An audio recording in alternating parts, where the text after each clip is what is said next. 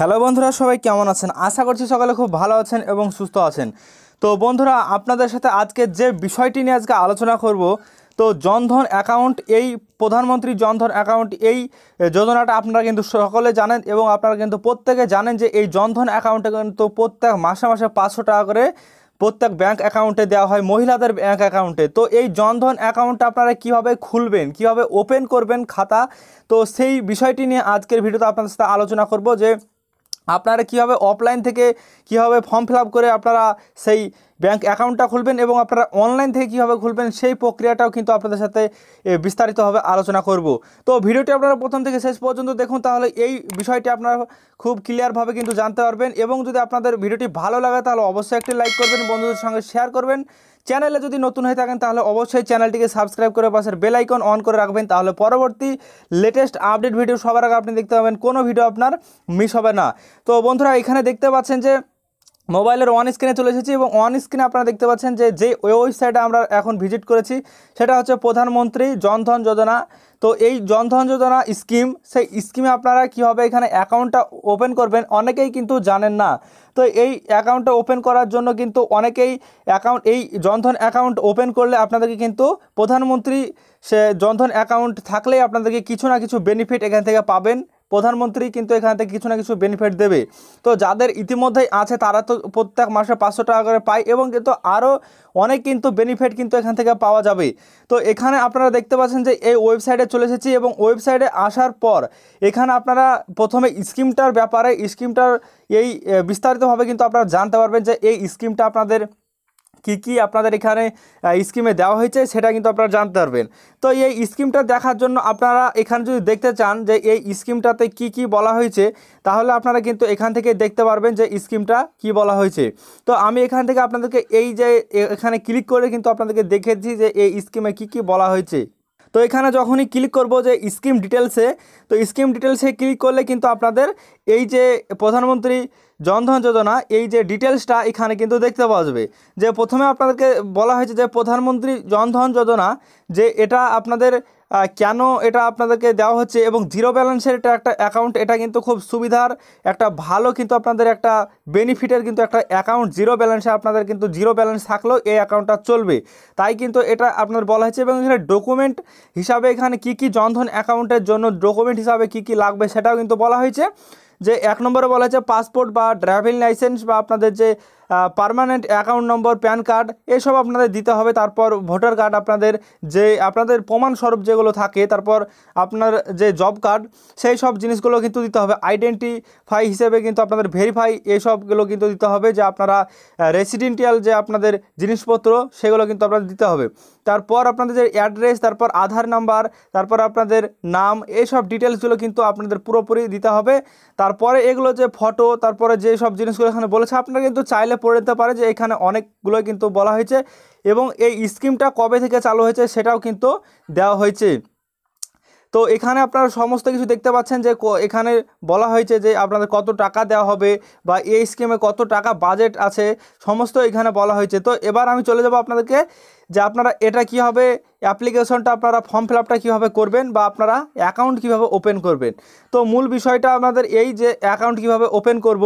তো এখানে account open করার জন্য আপনাদেরকে কী করতে হবে, যে অ্যাকাউন্ট ওপেনিং ফ্রম ইংলিশ লেখা আছে। তো আমরা যেহেতু ইংলিশে আমরা ফর্মটাকে আমরা ফিল আপ করবো, সেহেতু আমরা ইংলিশে ক্লিক করব।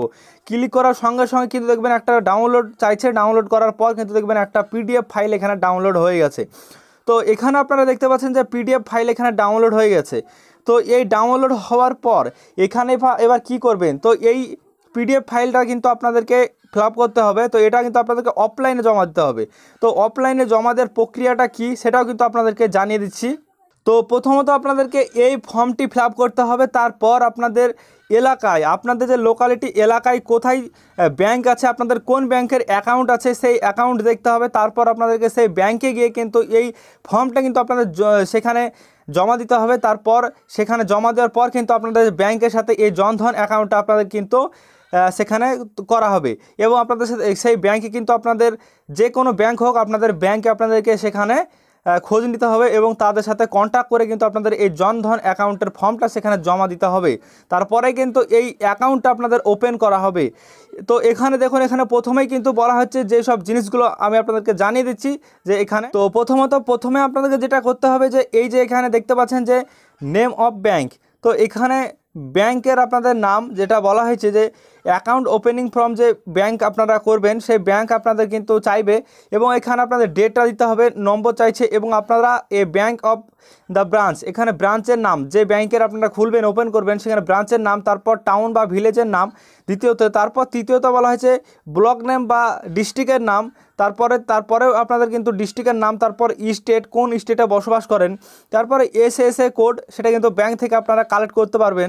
তারপরে যেটা বলা হয়েছে ভিলেজ কোড বা টাউন কোড আপনাদের যেটা থাকে, তারপরে আপনাদের নেম ভিলেজ বা টাউনের নেম এখানে দিতে হবে। তারপরে নিচের দিকে আপনারা দেখতে পাবেন যে বলা হয়েছে অ্যাপ্লিকেন্ট ডিটেলস, যে অ্যাপ্লিকেশনটা করবে তার ডিটেলসটা কিন্তু দিতে হবে।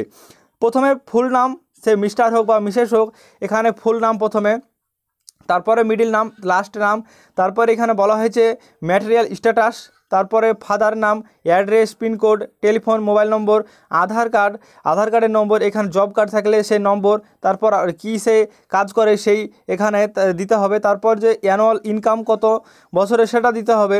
তো এই সবগুলো দিয়ে কিন্তু আপনারা স্টেপ বাই স্টেপ কিন্তু স্টেপ বাই স্টেপ আপনারা এগিয়ে যেতে পারবেন যে এখানে কি বলা হয়েছে আপনারা কিন্তু নিজে ফর্ম ফিল আপটা করতে পারবেন।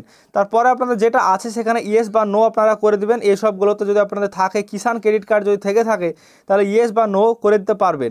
তারপরে যে আপনারা চলে যাবেন নিচের দিকে, যাওয়ার পর আপনাদের যে দেখতে পাচ্ছেন যে এখানে বলা হয়েছে যে এখানে সিগনেচার, তো আপনারা কিন্তু এইভাবে ফর্ম ফিল আপটা করতে পারবেন এবং শেষে কিন্তু আপনাদের প্লেস এবং ডেটটা এখানে লিখে দিয়ে তারপরে কিন্তু আপনাদের কাজ কিন্তু হয়ে যাবে এবং আপনাদের সিগনেচারগুলো কিন্তু করে দিতে হবে। তারপরে আপনাদের এই কাজটা হয়ে যাবে, হওয়ার পর কিন্তু যে এই আপনাদের যে ফর্ম ফিল আপ সেটা কিন্তু আপনাদের ব্যাংকে আপনারা জমা দিয়ে দিবেন তাদের সাথে কন্ট্যাক্ট করে, তাহলে কিন্তু আপনাদের একটা জনধন অ্যাকাউন্ট একটা তৈরি হয়ে যাবে এবং জনধন অ্যাকাউন্ট তৈরি হলে কিন্তু আপনারা অনেক সুবিধা পাবেন, অনেক কিন্তু বেনিফিট এখান থেকে পেয়ে থাকবেন।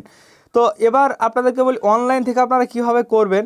তো অনলাইন প্রক্রিয়াটা যদি আপনারা বলেন তাহলে কিন্তু অনলাইন প্রক্রিয়াটা কিন্তু আমি এর পরে ভিডিওতে নিয়ে আসবো যদি আপনারা চান। তো অনলাইনে কিন্তু করা যায় না এরকমটা না, সম্ভব অনলাইনে। তো আপনার যদি এসবিআই অ্যাকাউন্ট থাকে তাও কিন্তু হবে এবং অন্য যদি ব্যাংকের অ্যাকাউন্ট থাকে তাও কিন্তু আপনারা অনলাইনের মাধ্যমে করতে পারবেন, এটা কিন্তু অ্যাড করতে পারবেন। তাহলে কিন্তু আপনারা এখান থেকে অ্যাড করে সেটা কিন্তু জনধন অ্যাকাউন্ট হিসেবে কিন্তু আপনারা ব্যবহার করতে পারবেন। তো বন্ধুরা আপনাদেরকে কিন্তু এই ভিডিওটির মাধ্যমে আপনাদেরকে এই প্রসেসগুলো দেখিয়ে দিলাম, আপনাদেরকে কিন্তু পরিষ্কারভাবে বুঝিয়ে দিলাম এই প্রক্রিয়াটা। তো যদি আপনাদের ভিডিওটি ভালো লাগে তাহলে অবশ্যই একটি লাইক করবেন, বন্ধুদের সঙ্গে শেয়ার করে তাদেরকে দেখার সুযোগ করে দেবেন। চ্যানেলে নতুন হয়ে থাকলে চ্যানেলটিকে সাবস্ক্রাইব করে পাশের বেল আইকন অন করে রাখবেন, তাহলে পরবর্তী ভিডিও আপনি সবার আগে দেখতে পাবেন, কোনো ভিডিও আপনার মিস হবে না।